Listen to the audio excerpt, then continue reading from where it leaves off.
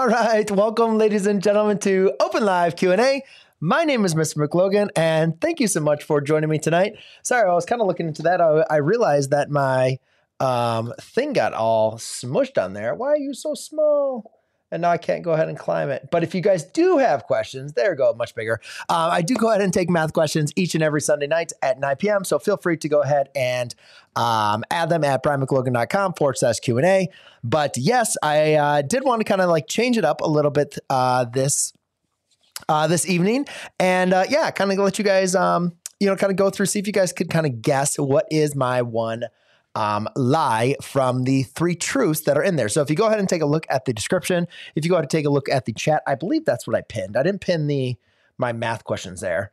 Yeah, I did. So go ahead and take a look. And if you have a good guess, then go ahead and type it down in the chat. I thought it'd be something kind of interesting to see who would see what any students might be kind of following along and might be able to kind of guess from on there. But VX first, good to have you on. Thank you much.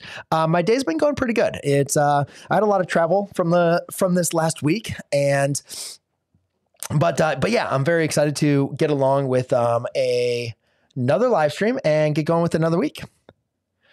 And James said, I did not learn everything I needed in my high school class. Well, yeah, I mean, I don't think you're ever going to learn everything that you need to know, right? I think it'd be kind of difficult from there. Oh, you're probably responding back to somebody else, which I see that you posted in there, but the master in differential equations, learn trigonometry, yeah, for Calc 2.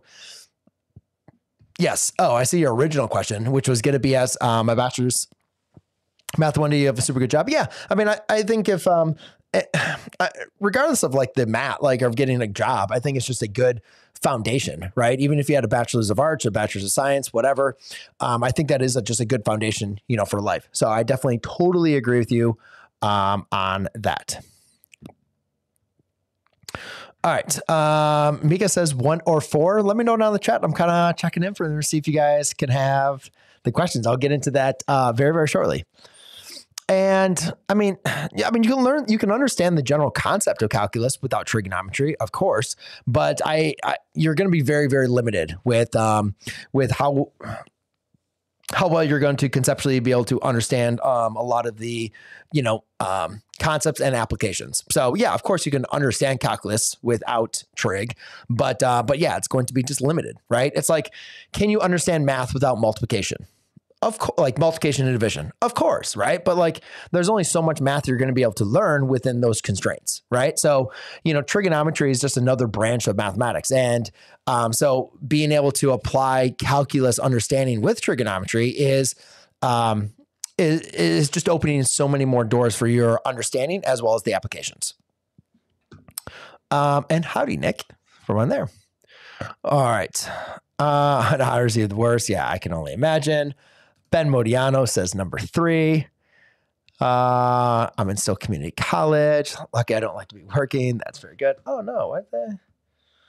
Let me double check. Bit rate.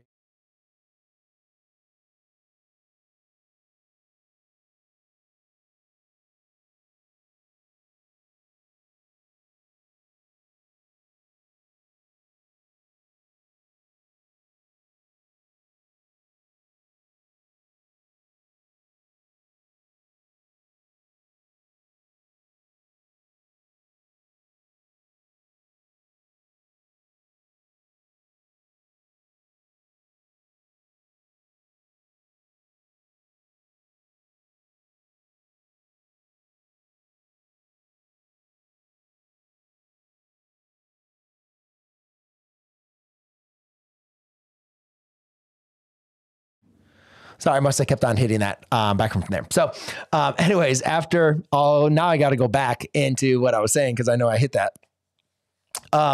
So anyways, what I wanted to mention was the Discord server. If you guys are interested in joining, that's just a great place for you guys to be able to answer questions, kind of communicate with other students or just like yourself, being able to help other students as well as get questions answered, because I only go live each and every Sunday night at 9 p.m. But again, if you do have questions on your math, then feel free to go there. I will be taking some questions or approaching them, because I think last week I was like so exhausted I couldn't go through anything. So I do apologize for that. But anyways, let's go through the 3 truths and a lie, which actually, you know what, I didn't put as an overlay. I think that'd be kind of like a good idea. Let's and now that I'm just thinking about that, let me actually go ahead and create that 3 truths and a lie overlay. So I'm just going to go through it's in the description. And again, there's 4 things that I want you guys to be able to do. Okay. So copy. Let me see if I can get this good. See how this is going to look. Okay, cool. So, all right. So again, I want to see, because I have not seen a lot. So again, please go ahead and put in the chat. You can just do 1, 2, 3, or 4. What you guys think is going to be, yeah, there we go. What you guys think is the chat here. All right, let me go and see if I can get that back in. All right, perfect. There we go. All right, I have not seen enough questions, but let me get that chat. Let me get your questions and from there. I'm going to leave that up there. I want to see a little bit more. I want to see some people like saying, no, I think I know exactly what it does. But which out of those statements do you guys think is the lie? It's a really good one. It's an interesting one. Some of them I talk about a lot. Some of them, if you've been on some streams, I've mentioned here or there. And yeah, I could actually play this game like a couple times. I got some pretty interesting ones. I've got some interesting ones from on there. So we got some. So 2K challenge said my guess is 1. Adrian says 3. My guess is 1. Alexis, yo, hola, mi amigo. Good. Well, what do you think? Which one do you think? And actually, while you guys are adding that on, I'm going to go ahead and take a look real quick because I just want to see couple other questions, go from there. And then I just want to go ahead and see if I can get to my chat. CC goes with the 1. James, you got a 3. Number 4, kind of going back and changing it. I like it. Let's see. I only got 4 more questions. So yeah, I didn't go through all of the math questions. I usually like to go through the math questions from on there for you guys. BMS says number 4. And interesting. Oh, what question you want me to do?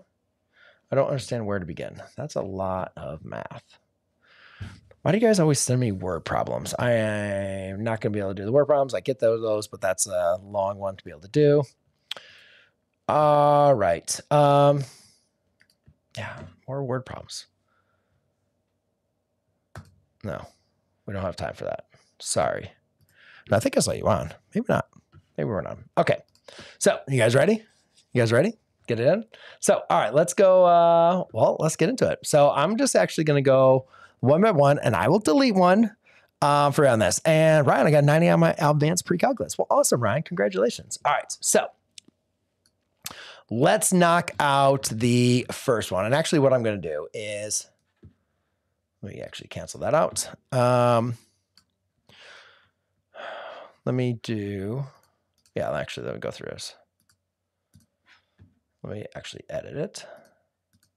There you go. Okay. So the first truth that is absolutely a truth, which I have talked about a couple times, for some of you might know, but actually is kind of an interesting one, is actually my mom was a math teacher. So a lot of times I don't really like to bring that one up. And I think the reason why is like, I think a lot of students, when they see like, oh, your mom was a math teacher, like it had to be, so easy for you, right? It's like you could always just, get help whenever you wanted help. And yes, that probably was a very important, like that was very helpful if you were to be one to take advantage of it. But I think also if you've read my story, like if you like listen to, my story in my upbringing, like I kind of like rejected math. I was not like involved or cared about math to be able to get help. Right. And I think actually the fact that my mom was a math teacher is actually part of a little bit of the reason why I didn't like math, like I kind of just, as I mentioned, like went the other way, right? I didn't care about math. Like I didn't want to do math. And I mean, thankfully, my mom didn't really push math too much on me.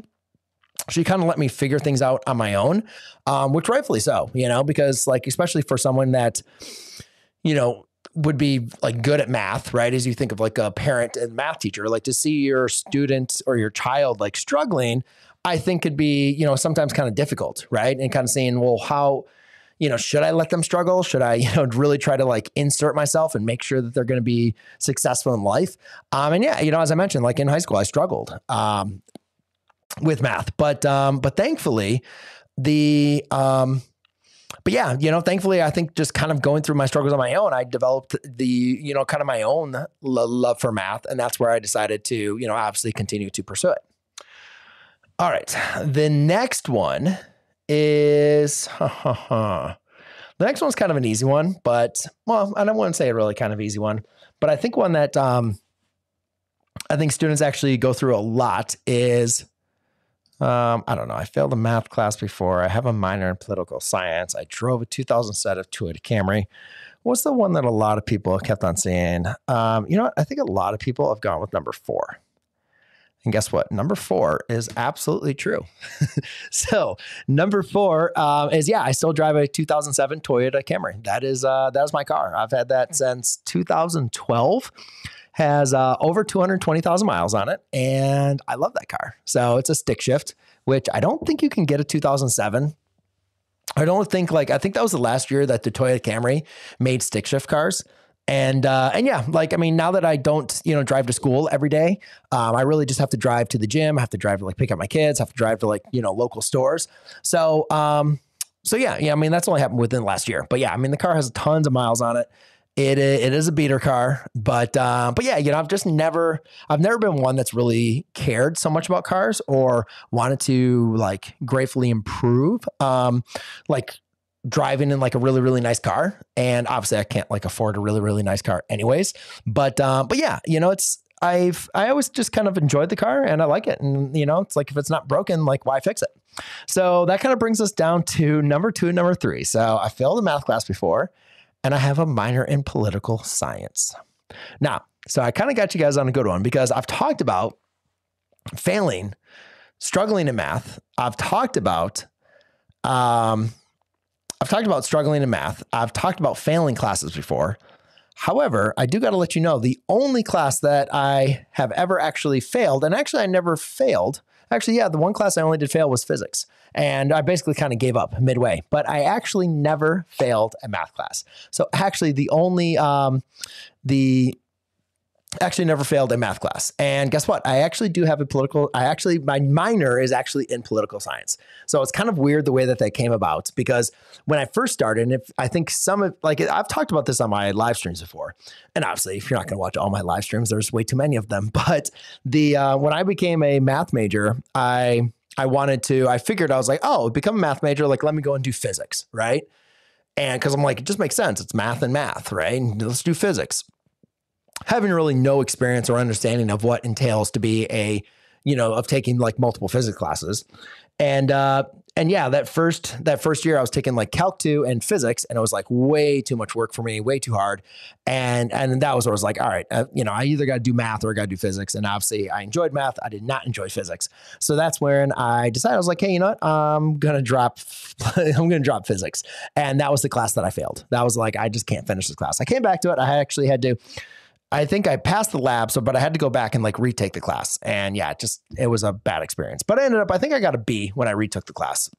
Obviously I was in like different classes. I was able to like focus more. And obviously I had a better understanding of math at that time as well. But then I was like, all right, physics is way too hard. So let's do, communication. I figure like everybody's like, oh, communications is easy. And I actually really I kind of enjoyed communications. Like I remember I did a speech class and I really enjoyed that. But then that was really kind of it. There was really nothing else I really enjoyed about communications. And then also like writing papers or anything like that was just extremely difficult for me. And I just decided, I'm like, even this might be an easy one. I don't really want to have a communications minor. Like this is not going to be fun. So then I was like, all right, let's go ahead and find something else. Now there was another topic that I still am very, very interested in, but I didn't complete it. And that was psychology. So I decided to go in to be a psychology minor because I was like, oh, psychology kind of sounds cool. Like I had to take some of those for my educational classes. And I forgot to save that. Sorry, guys. And actually, let me save that one more time. Sorry, I got to get those all done. Actually, you know what? Let me actually do it this way. Yeah, whatever. Yeah, because I could actually, yeah, I probably could. Whatever. You know what? Why did I do that? Let me actually go back to my education. Well, anyways, where are you? There you are. Yeah, okay. Interesting. Sorry, I was just changing things up. I was actually going to go through. No, I don't want that. There you go. I was going to post them all up there again. All right. For those of you that maybe just be hopping on like later into the live stream. So anyways, so I decided I was like, oh, it'll be psychology because I took psychology classes when I was an education minor and I like psychology. And actually I really do. I think if there was probably anything else that I'd like study further besides mathematics, it'd be psychology, or maybe business. You know, like I really do feel like there's so much more to kind of learn that is beneficial and like, you know, in your real life with those two topics. But the problem I had with psychology, it just kind of seemed like too formal. It's like so much theory, so much like reading. I was like, I just don't really like this. And so then I ended up taking a class. It was called like Small Government. I'll never forget it. It was my absolute favorite class I've ever taken in my life. I have no idea why. It was literally just it was just like what do you call it, an elective class. And I just like fell in love with it. And I was like, all right. And then after taking that class, I was like, okay, I'm going to be a minor in political science. And then I just started learning, you know, taking like political science, like learning the history and learning about, you know, politics in different countries. And I was just like, I don't know, thrown back. Like, I think just because everything was so math and was like so rigid and like so different than what I was learning in political science that I just kind of like grew good attachment, you know, to it. And yeah, so that is actually that is actually the truth as well. So I do have a minor in political science. And the one lie is actually I failed a math class because I've never failed a math class. I failed many tests. I failed quizzes, right? Got D's, got C's, but I actually never failed. The only class that I ever failed was in my physics class. Any advice for an 8th grader in honors geometry? Yeah, I mean, do the work, ask questions, right? I mean, same thing. I'm going to have a video I'm going to post on Tuesday. That's going to be basically for everybody that always asks me that question. Like, what's your advice? Like, do the homework, ask questions, get help, right? When you need to, and everything from there. Unfortunately, I do not teach school. So I basically just kind of make videos now. That's kind of like my main gig. And, I just noticed your username. Good for you. But no, I don't teach from the classroom anymore from in that regard. You know, I don't have a good math joke. I should probably come up with some good math jokes, shouldn't I?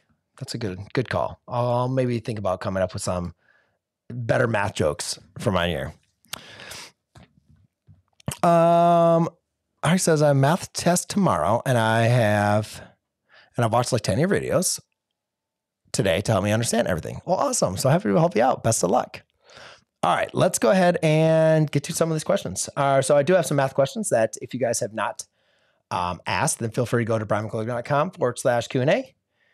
And let's go ahead and get into it. So actually, let me go ahead and post that back up. All right. So we got that. Wait. Yeah, that's still going to show me up, I believe. Voila. Perfect. Okay. Awesome. And cool.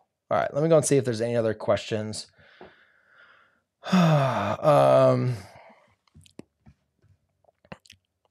are going to be the math questions that you guys submitted.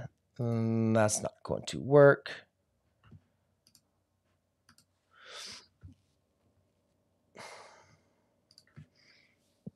And I apologize. I wanted to kind of get through some of these, but like I said, I was going back traveling and some of these questions I'm just not going to be able to get to from on here. All right. I don't understand. Oh yeah. The same word problems, guys, do not work out very well. Okay. Yeah. I don't, that's just going to be too much time. So let's go ahead and get through. Whoa. Sorry about that. Come on. All right. That was last week's. Cool. No, I have not been, influenced? No, I have not been influenced to change a grade. We've had like the conversation, like not to directly change a grade, but, no, I've never had that issue for it before, but I've definitely had it from like parents and everything else, like not really to do it, but yeah, no, nothing from administration, nothing shady like that. All right. So, but I always felt like my grades were, I always felt like my grades were,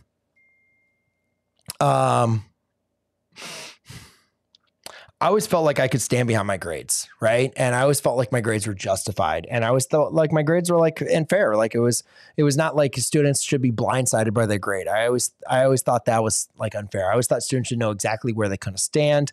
And, with my class, and I always felt like I should provide multiple opportunities for students to be successful in my class, right? So if a student wasn't successful, or they didn't get the grade that they wanted, it was pretty clearly laid out why they did not achieve that. And I'm not going to say I was like always perfect. Of course, there was times where I don't feel a student deserved the exact grade that they got, or, there's way I could have got better. But I feel like as time went on, for majority of students, that was the case, and the better and better that, became like, and I was more than willing to stand behind my grade, my grading policy, and how the grade was delivered. Right. And so yeah, I mean, that definitely helped me when I had those conversations when students would have trouble with their grade, or parents, or, administrator. But I always felt it was like important to give students multiple opportunities to improve. Right. And, so, did I offer test revisions? Yeah. Like I didn't give them like full credit back.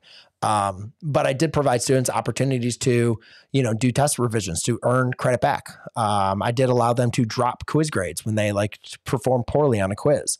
There was extra credit opportunity where they're able to earn points from that. So, there's a lot of opportunities for students to improve their grade. And it was very, very few examples of when students went above and beyond, did everything I asked them to do, and still were not achieving the grade that they wanted. That was a very, very, very, very few examples of that happened. Let me just turn that off. Okay. And I mean, I'm not retired. I stepped away and I just do YouTube videos now. I was so nervous for grade 11 pre-calc because grade 11 applied. I did so bad. But so far, pre-calc has been decent at t-tests, and awesome. We'll keep it up. That's so good to hear. All right, so let's go through these two questions I have here. First one is a horizontal asymptote, y equals 1, and the y-intercept is at a negative 3, 2. Okay, so there's a couple things that we need to know. Horizontal asymptote is when y is equal to 1. So remember, when y is equal to 1, that just means the coefficients are going to be exactly the same, right? So, let's see here, the horizontal asymptote, right?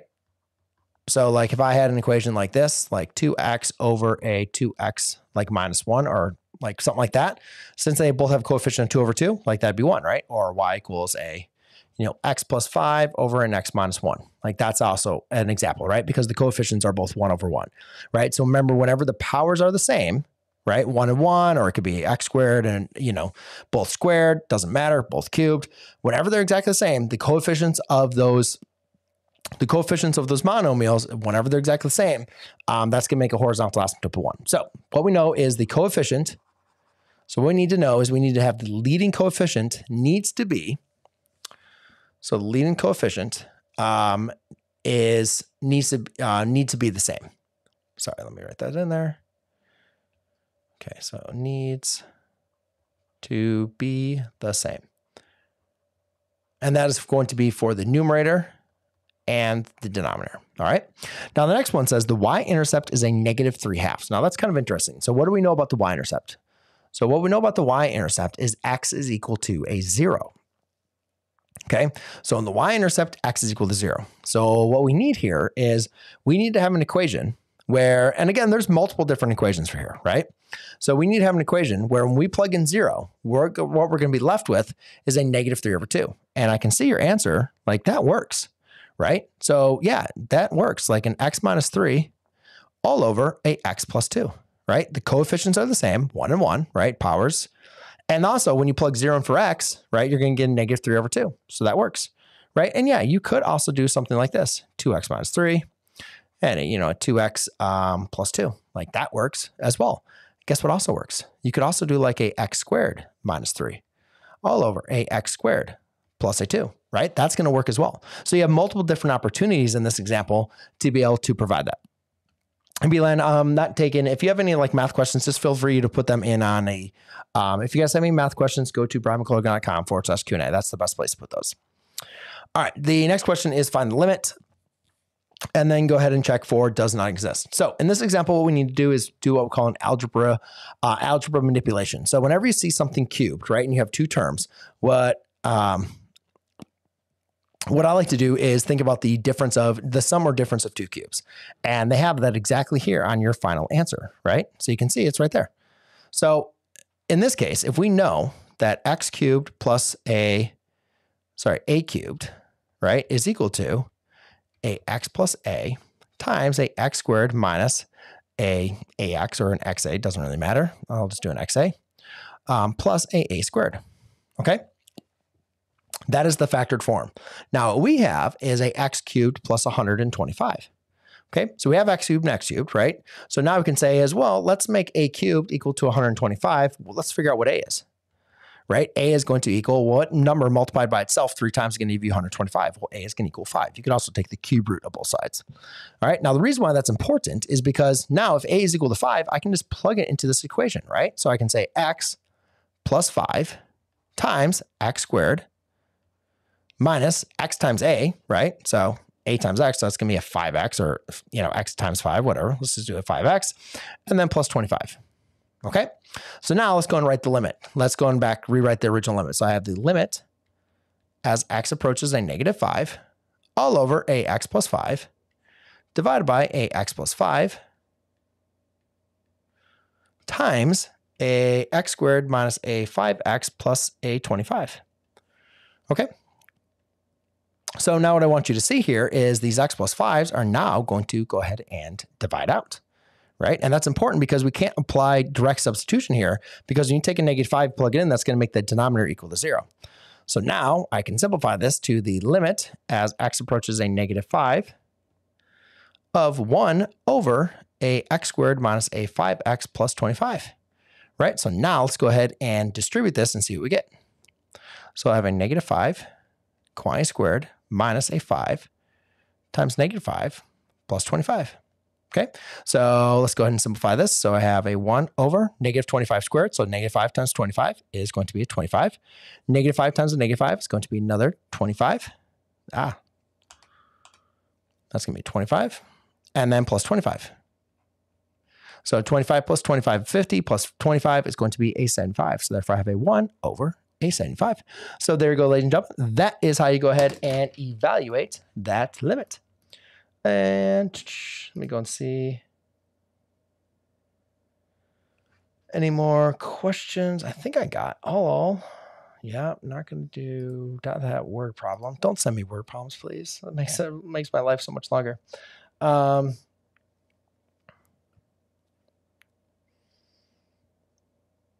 right, I'll have to go back and look at the histogram problem. I'll have to go back and read through all of those for you guys on that. And then also for those of you that maybe are just jumping onto the live stream, you're like, hey, what was the three, what was the lie? What was the question? So let's go ahead and pull them back up if I can, if I remember there you go. All right, so just a recap for those of you that joined in. I gave you guys 3 truths and a lie. And we had my mom. My mom was a math teacher. I failed a math class before. I have a minor in political science, and I drive a 2007 Toyota Camry. And guess what? The only one that's actually a lie is I failed a math class, because I did fail a class, but that was physics. And I did fail many math tests, but I actually never failed a math class before. So that is my one lie. I hope you guys have a great week, and I will look forward to seeing you guys next week, Sunday night at 9 p.m. Cheers.